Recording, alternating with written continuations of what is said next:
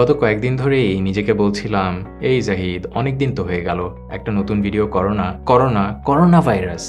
তো ভাবলাম এর জ্বালায় আর কতদিনই বা ভালো থাকবো কে জানে, তাই বরং সেটা নিয়েই কথা বলি। ঠিকই শুনেছেন, আমি আজকে কথা বলবো করোনা ভাইরাস নিয়ে এবং শেয়ার করব খুবই জরুরি কিছু তথ্য। আর সাথে এটাও তুলে ধরার চেষ্টা করব যে এই করোনা ভাইরাসের মাধ্যমে প্রকৃতি আবারও প্রমাণ করে দিচ্ছে যে মানুষ হিসেবে আমাদের চিন্তা করার ক্ষমতা ব্যবহার করাটা কতটা গুরুত্বপূর্ণ।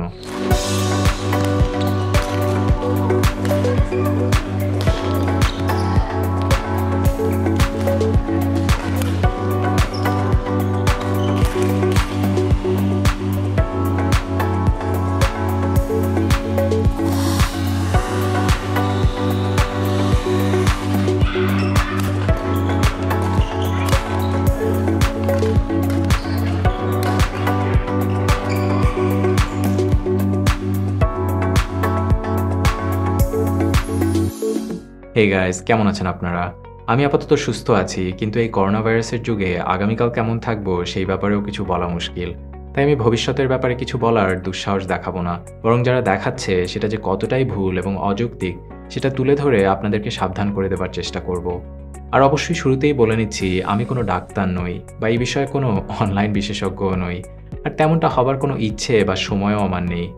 আমি খুবই সামান্য একজন মানুষ যার একটা বড় ত্রুটি রয়েছে। সেটা হলো, আমি আমার চিন্তাভাবনা করার ক্ষমতা প্রয়োগ করে যে কোনো বিষয় ভালো করে বুঝতে বড্ড ভালোবাসি, যেটা আজকাল একদমই গ্রহণযোগ্য নয়। অনেকেই আমাকে বলে, আরে ধুর, একদম চিন্তা করো না, কি আর আছে জীবনে। আসলেই ভাই, একটু ঠিক করে যদি চিন্তাই না করলাম তাহলে আর কী বা থাকে জীবনে। এখন যেন আবার চিন্তা আর দুশ্চিন্তাকে মিলিয়ে ফেলবেন না। দুশ্চিন্তা আমার খুবই অপছন্দের জিনিস, তার পিছনে সময় নষ্ট করার কোনোই মানে হয় না। বাংলা ভাষা আমার খুবই প্রিয়, কিন্তু এই চিন্তা বা মননের মতো একটি গুরুত্বপূর্ণ জিনিসের জন্য ব্যবহৃত শব্দের অর্থ যখন দুশ্চিন্তা বা উদ্বেগও হতে পারে, তখন ব্যাপারটা একটু খারাপ না লেগেই বা উপায় কী? যাই হোক, আমার যে ত্রুটির কথা বলছিলাম সেটার কারণেই হয়তো আমি কোনো কিছু পড়ে শুনে বা দেখে যেটা নিয়ে চিন্তা করে বোঝার চেষ্টা করি, যেটা আজকাল আর অনেকেই করেন না। কেনই বা করবেন? নিজের মাথা ব্যবহার করে চিন্তা করে কিছু বোঝা একদমই অপ্রয়োজনীয় একটা জিনিস হয়ে দাঁড়িয়েছে। এখন সবকিছুই যেন একদম তৈরি করে আমাদের মুখে তুলে খাইয়ে দেওয়া হয়। এত বোঝার কি দরকার বলুন? শুধু পড়বেন, দেখবেন আর লাইক, শেয়ার ইত্যাদি করবেন। আর কেউ যদি ভুলেও একটু চিন্তা করে প্রতিষ্ঠিত বিশেষজ্ঞদের ভুল তথ্য একদম পরিষ্কার যুক্তি প্রমাণ দিয়ে ধরিয়েও দেয়, তাহলে সেটা বোঝার চেষ্টা না করেই তাকে বরং দু চারটা গালি বা হাহা রিয়াক্ট দেবেন, ঠিক না? এটাই যেন এখন আমাদের জীবন। আর এই চিন্তাভাবনা না করার জন্যই তো সৃষ্টিকর্তা আমাদেরকে চিন্তা করার ক্ষমতা দিয়েছেন, তাই না? এমন অবস্থা দেখলে মনে হতে পারে উনি নিজেই হয়তো চিন্তা করেননি, তাই ভুল করে আমাদেরকে রোবট না বানিয়ে মানুষ বানিয়েছেন। আর আমরা ওনার চেয়ে বেশি বুঝি বলেই হয়তো মানুষ হিসেবে আমাদের চিন্তা করার ক্ষমতা ব্যবহার না করে বরং সোশ্যাল মিডিয়া নিয়ন্ত্রিত রোবটের মতো চলতে থাকি। কি বিশ্বাস হচ্ছে না? চলুন তাহলে আজকে করোনা ভাইরাসের বাস্তবতা আর আপনারা না চিন্তা করেই এই বিষয়ে যে ভিডিও শেয়ার করে ভাইরাল করেছেন সেটা একটু বোঝার চেষ্টা করি।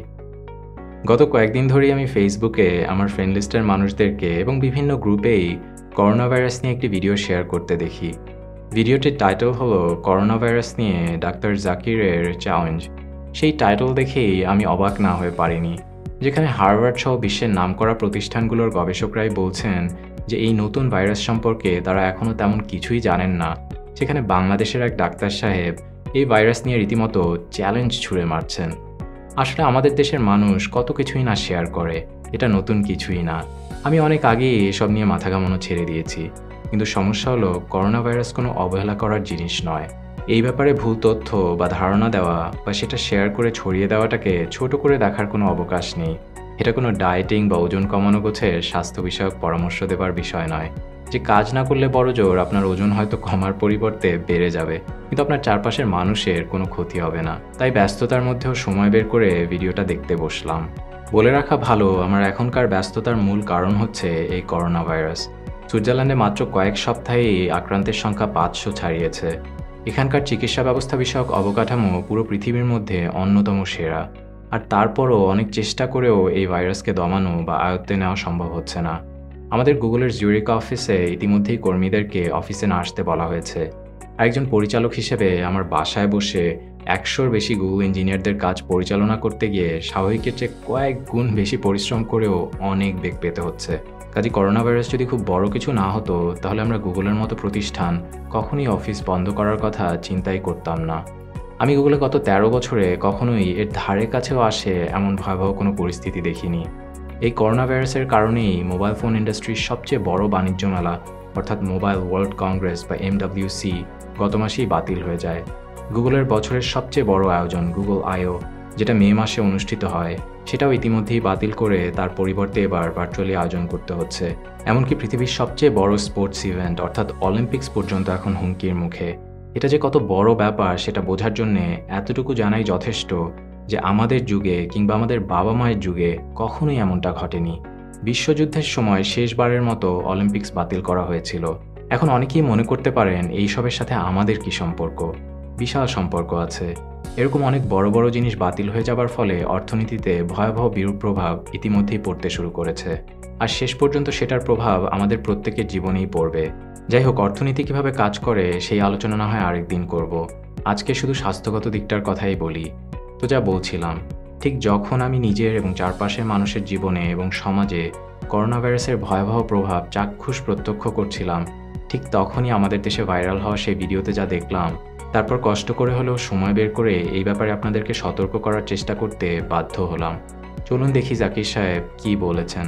এমন কিছু ভরসার কথা বলবো, এমন কয়েকটা ভরসার কথা, আশা জাগানিয়া কথা বলবো, যা আপনার চারপাশের মানুষ, আপনার চারপাশের মিডিয়া বা তথাকথিত বিশেষজ্ঞরা কেউই আপনাকে বলছে না।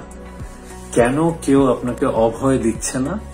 ওরা চাচ্ছে আপনি ভয় পান।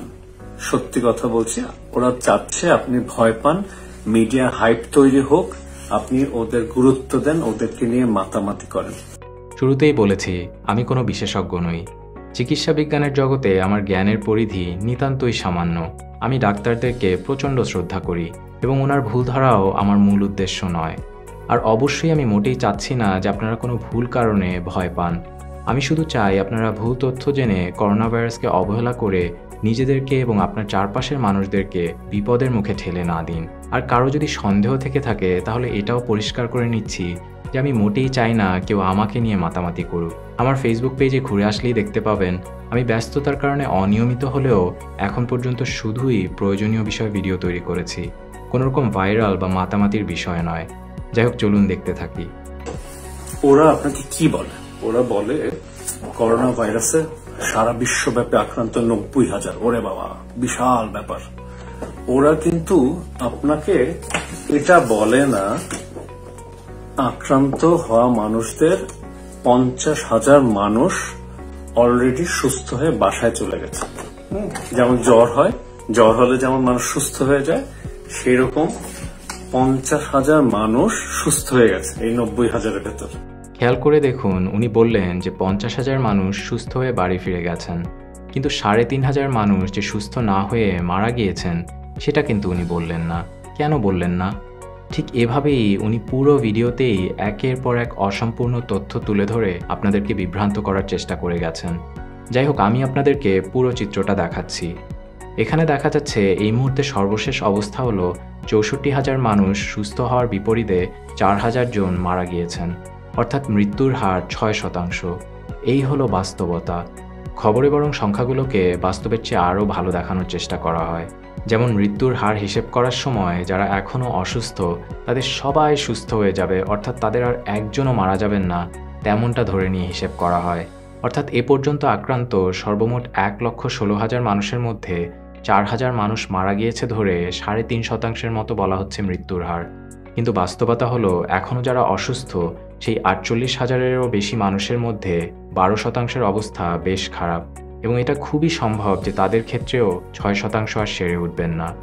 কাজী ডাক্তার সাহেব ওরা বলে না বলতে ঠিক কাদেরকে বোঝালেন আমি জানি না, কিন্তু উনি নিজেই বরং বাস্তবতা এড়িয়ে গিয়ে যে অসত্য চিত্র তুলে ধরার চেষ্টা করছিলেন এটা কিন্তু শুরুতেই পরিষ্কার হয়ে গেল। তারপর উনি বললেন এটা নাকি জ্বর হবার মতোই। জ্বর হলে সেটা থেকে 64 জন সুস্থ হবার বিপরীতে 4 জন করে মারা যায়, এমন তো কখনো শুনিনি। শুনবই বা কী করে? এটা যে একদমই সত্য না। জ্বর হয়ে মোটেই এত মানুষ মারা যায় না। ইনফ্লুয়েঞ্জা বা ফ্লু বা আমাদের দেশে যাকে ভাইরাল ফিভার বলি, সেই জ্বর হয়ে মৃত্যুর হার হলো মাত্র 0.1। সেটা কিন্তু উনি বললেন না। এবার আপনারাই বলুন কোথায় 0.1 আর কোথায় 3.5 থেকে 6% মৃত্যুর হার? অর্থাৎ মারা যাবার সম্ভাবনা ৩৫ থেকে ৬০ গুণ বেশি। এভাবে অসম্পূর্ণ তথ্য দিয়ে জ্বরের সাথে করোনা ভাইরাস তুলনা করা রীতিমতো হাস্যকর। হাস্যকর নয়, এটা মোটেই কোনো হাসির বিষয় নয়। এমন বিভ্রান্তিকর ধারণা ছড়ানো খুবই ভয়ঙ্কর এবং আমার মতে এটা রীতিমতো অপরাধ। যাই হোক, দেখা যাক এরপর উনি কি বলেন। এটা এমন কিছু যে হলেই সাথে সাথে মৃত্যু দেখা যায়? করোনা ভাইরাস হলেই সাথে সাথে মৃত্যু? আমি তো কোথাও এমন কিছু দেখিনি, শুনিনি বা পড়িনি। উনি আসলে কোথায় কি পড়ে বা হয়তো খেয়ে এমনটা বললেন আমি জানি না। যাই হোক, দেখতে থাকি। দেখা যাক ডেথ রেট বা মৃত্যু হার প্রত্যেকটা রোগের 100 জন রোগ আক্রান্ত হলে কতজন মানুষ মারা যায় সেটা দিয়ে আমরা বার করি। ডেথ রেটে বোঝা যায়। যেমন ইবোলা, সার্স, মার্স, করোনার আগে যে কয়েকটা ভাইরাস জনিত রোগ খুব মারাত্মক গুরুতর আকার ধারণ করেছিল। ইবোলাতে ছিল 50%, মানে আক্রান্ত মানুষদের 100 জন আক্রান্ত হলে 50 জন মানুষ মারা যায়। আবারও উনি অসম্পূর্ণ এবং অযৌক্তিক তথ্য দিচ্ছেন। ইবোলা ভাইরাসের সাথে করোনা ভাইরাসের তুলনা করা অনেকগুলো কারণেই অযৌক্তিক। ইবোলা ভাইরাস মোটেই করোনা ভাইরাসের মতো সহজে ছড়াতে পারে না। তার জন্য একজন মানুষের বডিলি ফ্লুইড আরেকজনের শরীরে প্রবেশ করতে হয়, অর্থাৎ একজন আক্রান্ত মানুষের শরীরের রক্ত, বমি ইত্যাদি। আর এই হলো গত 20 বছরে ইবোলা ভাইরাসের পরিসংখ্যান। এই পুরো 20 বছরে আফ্রিকার কিছু অনুন্নত বা স্বল্পোন্নত দেশের বাইরে যাওয়াই এর পক্ষে প্রায় সম্ভবই হয়নি। আর ইবোলার গত 20 বছরের আক্রান্ত মানুষের সংখ্যা যোগ করলেও করোনা ভাইরাসের মাত্র প্রথম 2-3 মাসের আক্রান্তের সংখ্যাই তার 3 গুণ ছাড়িয়ে গেছে। কাজে শুধু মৃত্যুর হার দিয়ে এদের ভয়াবহতা পরিমাপ করা একদমই ভুল। করোনা ভাইরাসকে পৃথিবীর সবচেয়ে উন্নত দেশগুলোই অনেক চেষ্টা করেও থামাতে পারছে না, আর ইবোলা কখনোই সেই আকারের ধারে কাছেও কিছু ধারণ করতে পারেনি এবং মাত্র কয়েকটি দেশের অনুন্নত অবকাঠামো এবং পরিবেশের মধ্যেই সীমাবদ্ধ থেকেছে। মার্সে ছিল 30% বা 100 জনের 30 জন মারা। MARS বা সেই মার্স হলো একটি গ্রহের নাম, এটা আপনারা সবাই জানেন। এটা কোনো রোগ নয়। উনি একজন ডাক্তার হয়ে কি করে একটা গ্রহকে রোগ হিসেবে প্রিন্ট করে নিয়েছেন আমি জানি না। এটা আসলে হবে মিডল ইস্ট রেসপিরেটরি সিন্ড্রোম, অর্থাৎ MERS। এখানে ওয়ার্ল্ড হেলথ অর্গানাইজেশনের পরিসংখ্যানে দেখা যাচ্ছে 2012 থেকে এ পর্যন্ত 8 বছরে সর্বমোট 2500-র মতো মানুষ এতে আক্রান্ত হয়েছেন। আর সেই তুলনায় করোনা ভাইরাসে ইতিমধ্যেই 1 লক্ষ মানুষ আক্রান্ত হয়েছেন। তাই করোনা ভাইরাসের পরিধি হাতির সমপরিমাণ হলে একে আমি ইঁদুর মানতে রাজি আছি। আপনারা কি মানবেন সেটা আপনাদের ইচ্ছে, কিন্তু ওনার মতো গ্রহকে রোগ না বানিয়ে বা অসম্পূর্ণ তথ্য দিয়ে আপনাদেরকে বিভ্রান্ত না করে আমি শুধু পুরো সত্যিটা তুলে ধরার চেষ্টা করলাম। যাই হোক, আরেকটু দেখি। সার্সে 10%, কোভিড-19 ভাইরাসে কত? মাত্র <1.2%। আমি আবার বলছি, মাত্র 1.2%, less than. Wow, this just keeps getting ওয়ার্স। খেয়াল করে দেখবেন উনি প্রিন্ট করে নিয়েছেন 1.5%, কিন্তু বলার সময় সেটাকেও মিথ্যে মিথ্যে আরও কমিয়ে 1.2% লেস দ্যান বানিয়ে ফেলেছেন। এমনকি খবরেও পর্যন্ত মৃত্যুর হার উনি যা বলেছেন তার প্রায় 3 গুণ, অর্থাৎ 3.5% মতো বলা হচ্ছে। কিন্তু বাস্তবে যে সেটা 6% মতো হতে পারে সেটা আমি শুরুতেই বুঝিয়ে বলেছি, তাই এখানে আর বেশি বলছি না। কিন্তু অবশ্যই এটা 1.2% লেস দ্যান গোছের কিছু না। আর উনি সার্সের সাথে তুলনা করতে গিয়েও আবারও অসম্পূর্ণ তথ্য দিয়েছেন। বাস্তবতা হলো সার্স যেখানে 8 মাসে 8000 মানুষকে আক্রান্ত করেছিল, সেখানে করোনা ভাইরাস মাত্র 8 সপ্তাহে তার প্রায় 10 গুণ মানুষকে আক্রান্ত করেছে। কেউ কি বলে এইটা যে এত কম মানুষ মারবে? সবাই বলছে যে আল্লাহ, করোনা আক্রান্ত মানে শেষ, মানে লাইফের শেষ। উনি এটা কি বললেন? সবাই বলছে যে করোনা আক্রান্ত মানেই লাইফের শেষ। জীবনের শেষ না, কিন্তু লাইফের শেষ। বাংলার মধ্যে ইংরেজি ঢুকতে ঢুকতে এখন জীবন শব্দটাও কঠিন বাংলা হয়ে গেছে। এর চেয়ে লাইফ বলাই বরং সহজ, তাই না? আপনারা যে কেন আমাকে বাংলায় ভিডিও বানাতে বলেন আমি বুঝি না। এভাবে অর্ধেক ইংরেজি শব্দ ব্যবহার করে এই বাংরেজি বলার চেয়ে পুরোটাই ইংরেজিতে বলা বরং অনেক শ্রেয়। যাই হোক, এই লাইফের শেষ বলছে যে মানুষগুলো, এরা কোথায়? না রে ভাই, আপনাকে আমি প্রথম শুনলাম এমন ভয়ঙ্কর কথা বলতে। আপনি বরং এভাবে করোনাকে লাইফের শেষ বলে ভয় দেখিয়ে তারপর আবার উল্টো দিকে মিথ্যে বলে একে ছোট দেখিয়ে খুব বাহাদুরি করেছেন। আর এভাবে মানুষকে বিভ্রান্ত করে আপনি কিন্তু আমাদের সবার ক্ষতিই করেছেন। সেটা নিয়ে পরে আরও বলছি, এখন দেখতে থাকি।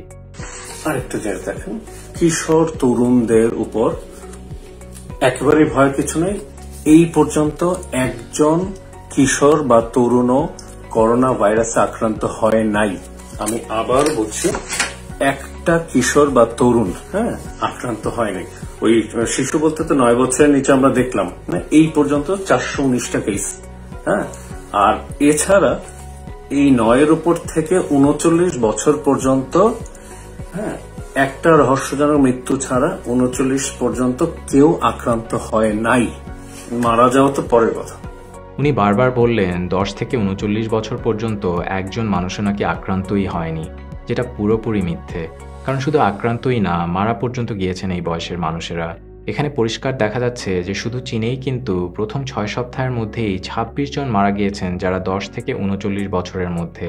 অবশ্যই বয়সী মানুষদের ইমিউন সিস্টেম অপেক্ষাকৃত দুর্বল হওয়ার কারণে তাদের মারা যাবার হার আরও অনেক বেশি, কিন্তু আক্রান্ত হবার ব্যাপারটা কিন্তু ভিন্ন। এখন পর্যন্ত কোনো গবেষণায় প্রমাণিত হয়নি যে তরুণরা আক্রান্ত হয় না বা হবার সম্ভাবনা অনেক কম। বরং ওনার মতো যারা এরকম ভুল তথ্য ছড়িয়ে সবাইকে বিপদের মুখে ঠেলে দিচ্ছেন, তাদেরকে থামানোর জন্যে ওয়ার্ল্ড হেলথ অর্গানাইজেশন যে এই মিথ বাস্টার প্রকাশ করেছে, সেখানে পরিষ্কার লেখা রয়েছে যে সব বয়সের মানুষেরাই করোনা ভাইরাসে আক্রান্ত হতে পারে।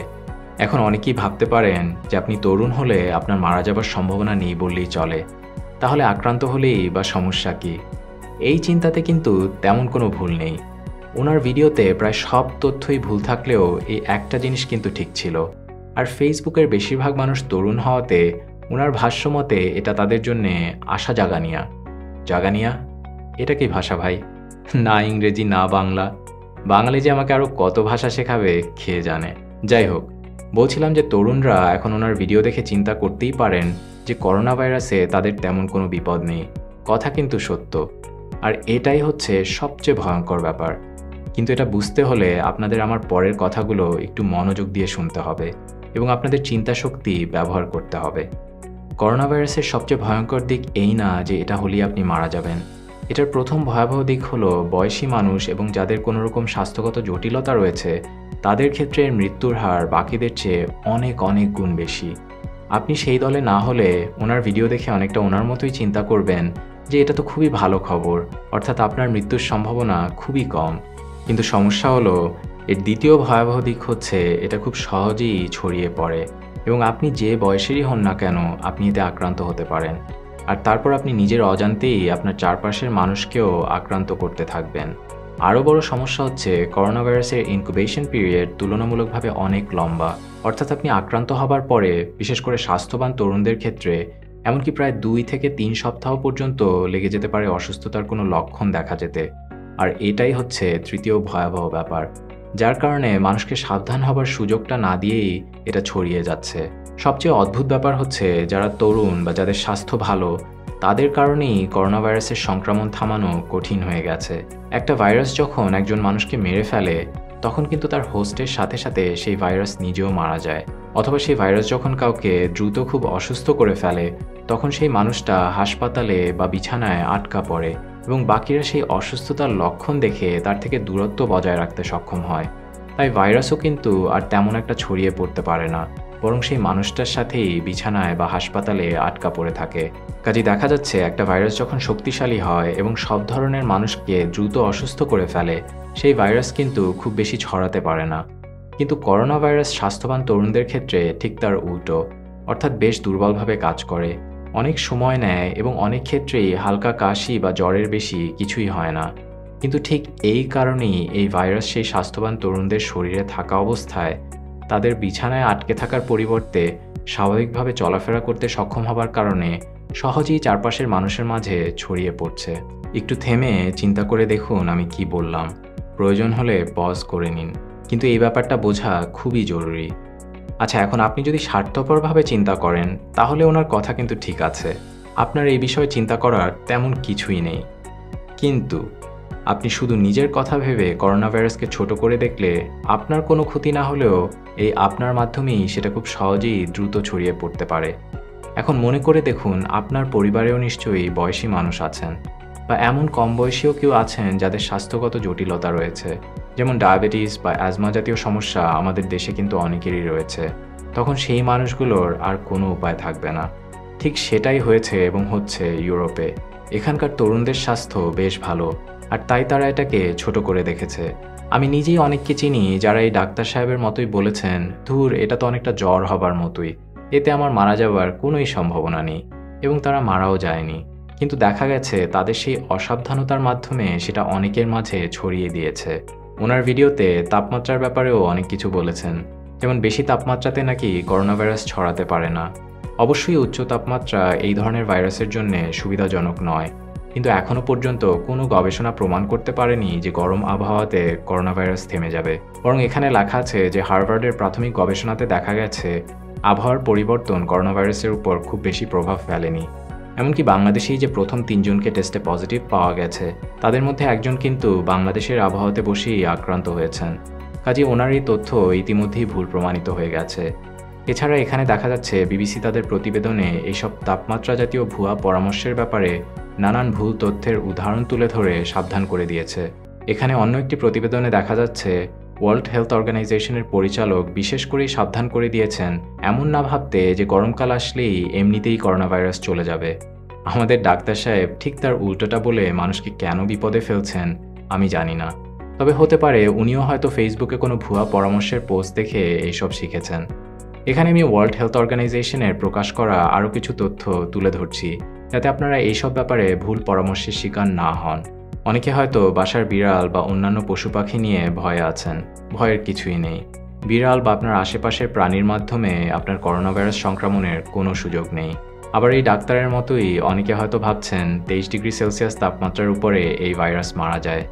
আরে ভাই, আমাদের সবার শরীরের স্বাভাবিক তাপমাত্রা 36 থেকে 37 ডিগ্রি সেলসিয়াসের মতো। তাপমাত্রার কথাগুলো সত্যি হলে কারো শরীরেই করোনা ভাইরাস বেঁচে থাকতো না। এখানে সেই গরমের পিছনে দৌড়ানোর ভুল ভেঙে দেওয়া হয়েছে। আবার আপনাদের অনেকেই হয়তো অসুস্থ হলেই অ্যান্টিবায়োটিক গেলার বদ অভ্যাস আছে। কোনো লাভ হবে না। অ্যান্টিবায়োটিক ব্যাকটেরিয়া মারে, ভাইরাস অন্য জিনিস, কাজে তাতে কোনোই কাজ হবে না। অথবা হয়তো ভাবছেন আপনার পরিচিত খুব ভালো ফার্মেসি আছে, এখনই সেখানে গিয়ে কিছু বিদেশি উন্নত মানের ঔষধ কিনে নিয়ে আসবেন। কেউ যদি এমন কোনো ঔষধের কথা বলেও দয়া করে তার ফাঁদে পা দিয়ে টাকা নষ্ট করবেন না। এখানে পরিষ্কার বলা আছে করোনা ভাইরাসের কোনো চিকিৎসা বা ঔষধ নেই, আর তাই আপনাদের প্রত্যেকের এর ব্যাপারে খুব সাবধান হওয়া ছাড়া একে দমানোর আর কোনো উপায় নেই। আপনারা দয়া করে যাচাই না করে কারো কথা বিশ্বাস করবেন না। আমি এই ভিডিওতে যা বলেছি তার প্রতিটির সাথে প্রতিবেদনের মূল লেখার স্ক্রিনশট দিয়ে দিয়েছি। আপনারা সেখান থেকে যে কোনো লাইন গুগল করলেই মূল প্রতিবেদনের লিঙ্ক পেয়ে যাবেন। যাই হোক, চলুন দেখি শেষে উনি কি বললেন। একটা ভবিষ্যৎবাণী, একটা চ্যালেঞ্জ আমি করেই দিচ্ছি। হ্যাঁ, খুব বিনীত আকারে, খুব বিনীতভাবে বিশেষজ্ঞ এবং সবার প্রতি, দেখবেন মার্চ মাসটা যাক, এপ্রিল থেকে এই রোগ আর অতটা গুরুতর থাকবে না। হ্যাঁ, এপ্রিল থেকে এই রোগটা মোটেও গুরুতর কিছু হবে না। দেখুন, হতে পারে ওনার ভবিষ্যৎবাণী সত্যি হবে, কিন্তু সেটা হবে অনেকটাই ঝড়ে বক মারার মতো ব্যাপার। এই মুহূর্তে কোনো গবেষণা বা বৈজ্ঞানিক ভিত্তি নেই এমন কোনো ভবিষ্যৎবাণী করার যে এপ্রিল থেকেই করোনা ভাইরাস আর মোটেই গুরুতর কিছু থাকবে না। আমার মতে করোনা ভাইরাসের সবচেয়ে ভয়াবহ দিক হলো হার্ভার্ড থেকে শুরু করে সব বড় বড় প্রতিষ্ঠানের গবেষকরাই বলছেন যে এই ভাইরাস সম্পর্কে আমরা অনেক কিছুই জানি না। এখানে দেখা যাচ্ছে তারাই পরিষ্কার বলেছেন যে তারা জানেন না সামনে এই ভাইরাসের অবস্থা কি হবে। আর সেখানে আমাদের দেশের ডাক্তার যখন করোনা ভাইরাস নিয়ে ভবিষ্যৎবাণী করে চ্যালেঞ্জ ছুড়ে দেয়, তখন সেটা কি করে আপনারা বিশ্বাস করেন বা শেয়ার করেন সেটাও আমি জানি না। আর অবশ্যই অসম্পূর্ণ, ভুল, বিভ্রান্তিকর তথ্য এবং একজন ডাক্তার হয়ে এরকম অবৈজ্ঞানিক ভিত্তিহীন ভবিষ্যৎবাণী করার জন্যে ওনার কি হওয়া উচিত সেটা উনিও নিশ্চয়ই ভালো করেই জানেন। তাহলে চলুন ওনার মুখ থেকেই শুনি ওনার কি হওয়া উচিত। ওনার উচিত লজ্জিত হওয়া। হ্যাঁ, এটা একদম ঠিক বলেছেন উনি। আমি ওনাকে চিনি না, কিন্তু কথাবার্তা শুনে ওনাকে আমার ভালো মানুষ মনে হয়েছে, তাই আমার এই ভিডিওটা তৈরি করতে বেশ খারাপ লাগছে। আমি বেশ কয়েকবার মাঝপথে থেমেও গিয়েছি, কিন্তু আবার পর মুহূর্তেই করোনা ভাইরাসের গুরুত্বের কথা চিন্তা করে এগিয়ে যেতে বাধ্য হয়েছি। আমি জানি এটা পোস্ট করার আগেও হয়তো আমি আরও 10 বার থেমে যাব। আমি আসলেই বিশ্বাস করতে চাই যে উনি একজন খুবই ভালো ডাক্তার, কিন্তু কোনো কারণে হয়তো এই ভিডিওটা বানাতে গিয়ে নানান ভুলভাল করে ফেলেছেন। তাই আমি আপনাদেরকে অনুরোধ করছি, দয়া করে এই নিয়ে ওনাকে কেউ আক্রমণ করবেন না। আমি আশা করি উনি ভবিষ্যতে সঠিক সম্পূর্ণ তথ্য দেবার ব্যাপারে আরও সাবধান হবেন। তবে সত্যি কথা বলতে কি, এখানে ওনার চেয়ে আপনাদের ব্যর্থতাটাও কিন্তু কম নয়। আমার মতো সামান্য মানুষ যদি 15 মিনিট গুগল করে ওনার 10 মিনিটের ভিডিওতে প্রায় সব কিছুই ভুল প্রমাণ করতে পারে, তাহলে আপনারা রবোটের মতো শুধু শুনে না গিয়ে একটু চিন্তা কেন করতে পারবেন না? আপনাদের অবস্থা হলো অনেকটা ক্যালিফোর্নিয়ার সেই হেলথ অফিসিয়ালের মতো। উনি ওনার ভাষণে কাগজ থেকে পড়ে শোনাচ্ছিলেন যে করোনা ভাইরাসের ব্যাপারে সবার কি করণীয়, যেমন সবার মুখে হাত দেওয়া বন্ধ করতে হবে। ঠিক সাথে সাথেই দেখুন উনি নিজেই কি করলেন। Today, start working on not touching your face, because one main way viruses spread is when you touch your own mouth, nose, or eyes. অর্থাৎ উনি একটু চিন্তা করে বোঝারও চেষ্টা করছিলেন না যে উনি রবোটের মতো কাগজ থেকে কি পড়ে শোনাচ্ছেন। আপনারা দয়া করে এমন রবোট হবেন না যে যাই পোস্ট করবে সেটা কোনো চিন্তা না করেই শেয়ার করবেন না। আমাদের ডাক্তার সাহেব পুরো ভিডিওতে শুধুই নিজের লেখা বা প্রিন্ট করা কিছু কাগজ দেখিয়েছেন। যে কেউ একটা ফোন আর প্রিন্টার দিয়েই যা ইচ্ছে প্রিন্ট করে এমন ভিডিও বানাতে পারে। কি বিশ্বাস হচ্ছে না? দাঁড়ান আমি দেখাচ্ছি আপনাদেরকে। প্রিয় ভাই ও বোনেরা, আমি আজকে আপনাদেরকে কিছু নিরাশা জাগানিয়া কথা বলবো। ফেসবুকে আপনারা দেখবেন যে প্রতিনিয়ত সবাই নানান পোস্ট শেয়ার করছে, তাই না? আপনি তো নিশ্চয়ই ভাবেন, ওরে বাবা, এরা তো একদম মহাজ্ঞানী আর আমি হলাম কোথাকার কোন কদুমিয়া। দাঁড়ান আমি আপনাদেরকে দেখাচ্ছি, আমি দেখাবো। এই যে দেখুন এখানে কি লেখা আছে, পড়তে পারেন? পারেন না তো আমি পড়ে শোনাচ্ছি। ফেসবুকে শেয়ার করা বেশিরভাগ তথ্য অসম্পূর্ণ, ভুল বা বিভ্রান্তিকর। আপনি গুগল করে এবং একটু চিন্তা করলেই তার চেয়ে বহুগুণ বেশি সঠিক জ্ঞান আহরণ করতে পারবেন। দেখেছেন, একদম প্রিন্ট করে লেখা, কিন্তু ভুল হতেই পারে না, ঠিক আছে না? ওকে, তাহলে এবার শেয়ার করুন, তাড়াতাড়ি শেয়ার করুন। দাঁড়ান থামুন। অদ্ভুত ব্যাপার হলো, সেই ডাক্তার সাহেবের ভিডিও এবং আমার ভিডিওতে এখনও পর্যন্ত আপনাদের যে জিনিসগুলো জানা সবচেয়ে জরুরি সেটা নিয়ে তেমন কিছুই বিস্তারিত বলা হয়নি। আর সেটা হলো আপনাদের কি করণীয়। একটু আগেই যেটা শুনলেন সেটা দিয়েই শুরু করি। অকারণেই নাকে, চোখে, মুখে হাত দেওয়া বন্ধ করুন। আমরা কম বেশি সবাই এমনটা করি। কাজে করোনা ভাইরাসকে ছোট করে দেখলে আপনি কখনোই এই বদ অভ্যাস বদলাতে পারবেন না। তাই বরং ওনার মতো করেই আমি আপনাদেরকে ভয় দেখাবো। ধরে নেবেন মুখে হাত দিলেই লাইফ শেষ। আর এই ভয়টাকে ব্যবহার করে যদি নিজের জীবন থেকে এমন অস্বাস্থ্যকর একটা বদ অভ্যাস ঝেড়ে ফেলতে পারেন, তাহলে কেনই বা সেই সুযোগটা ছেড়ে দেবেন? এমন করোনা ভাইরাস কিন্তু প্রতিদিন আসবে না। তাই সেটাকে ছোট করে না দেখে বরং নিজের উন্নয়নের পিছনে এই সুযোগটা কাজে লাগান। এবার দ্বিতীয় বিষয়ে বলি, হাত সবসময় পরিষ্কার রাখুন। নিজের শরীরে বা খাবারে ব্যবহারের পূর্বে বা যে কোনো কিছু স্পর্শ করার পরে মনে করে হাত খুব ভালো করে ধুয়ে নেবেন। তৃতীয় বিষয়, কাউকে কাশতে বা হাঁচি দিতে দেখলে তার থেকে অন্তত 1 গজ দূরত্ব বজায় রাখুন। আপনি নিজে কাশি বা হাঁচি দিলে সেটা টিস্যু দিয়ে ঢেকে নিন এবং সেই টিস্যু যেখানে সেখানে না রেখে ডাস্টবিনে ফেলুন। আর সাথে টিস্যু না থাকলে নিজের এলবো অর্থাৎ হাতের কনুই দিয়ে ঢেকে নিন। পরবর্তীতে সুযোগ পাওয়া মাত্র হাত, জামাকাপড় ধুয়ে নিন এবং টিস্যু জোগাড় করে সাথে রাখার চেষ্টা করুন, অথবা মাস্ক পরুন। যাদের কাশি বা অন্য যে কোনো অসুস্থতার লক্ষণ রয়েছে, মূলত তাদের জন্যই মাস্ক পরা খুবই জরুরি, যাতে তারা করোনা ভাইরাসে আক্রান্ত হয়ে থাকলে সেটা অন্যদের মাঝে ছড়িয়ে না দেয়। সবচেয়ে গুরুত্বপূর্ণ বিষয় হচ্ছে, আপনি অসুস্থ হয়ে পড়লে চেষ্টা করুন করোনা ভাইরাসের জন্য টেস্ট করিয়ে নিতে।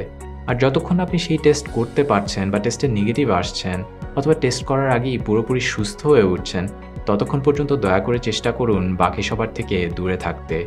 শুধু এই ছোট ছোট কয়েকটি নিয়ম একদম কাটায় কাটায় মানতে পারলেই কিন্তু করোনা ভাইরাসের সংক্রমণ পুরোপুরি থামানো না গেলেও অনেকটাই দুর্বল করে দেওয়া সম্ভব। সবচেয়ে সুন্দর ব্যাপার হচ্ছে, করোনা ভাইরাস না থাকলেও কিন্তু এই নিয়মগুলো মেনে চলা খুবই স্বাস্থ্যকর। তাই এই ভয়টাকে কাজে লাগিয়ে এগুলো করার অভ্যাস করে নিলে সেটা আপনাকে সারা জীবন সাহায্য করবে।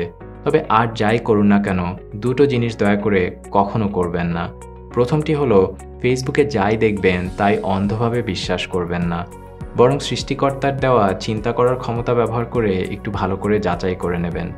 আর দ্বিতীয়টি হলো, যাই হোক না কেন কখনো কোনো অবস্থাতেই দুশ্চিন্তা করবেন না। দুশ্চিন্তা করা অসম্ভব অস্বাস্থ্যকর একটি অভ্যাস এবং সেটা শুধুই আপনার ক্ষতি করবে। আজকের মতো এখানেই শেষ করব, কিন্তু শেষ করার আগে শেষ কিছু কথা ইংরেজিতে বলি। সবাই আজকাল বাংলা বলতে গিয়েও অযথাই প্রচুর ইংরেজি শব্দ ব্যবহার করেন। আপনারা তো আবার সেগুলো শুনেই খুবই মুগ্ধ হয়ে যান, কিন্তু আমি আবার বাংরেজি বলতে একদমই পছন্দ করি না, তাই এতক্ষণ বাংলায় বললাম। তাই বলে আবার আমাকে যেন অশিক্ষিত মূর্খ ভাববেন না। বাংরেজি না পারলেও ইংরেজিতে বলতে আমার কোনো সমস্যা নেই। So before I go, I have one final request. Please don't underestimate something we don't really understand at this point. I would rather we overestimate and be more careful than regret later that we weren't serious enough and that cost us dear. Seriously guys, what do we have to lose if we take this seriously and do everything we can to better protect us? Wouldn't you rather err on the side of being too careful than not be careful enough? So please take this seriously, especially until we know more and understand better what we're dealing with. I really hope that day isn't too far away. দয়া করে সবাই খুব সাবধানে থাকবেন, সব নিয়মগুলো অবশ্যই মেনে চলবেন, আর একে অপরের জন্য দোয়া করতে যেন ভুলবেন না। বাই।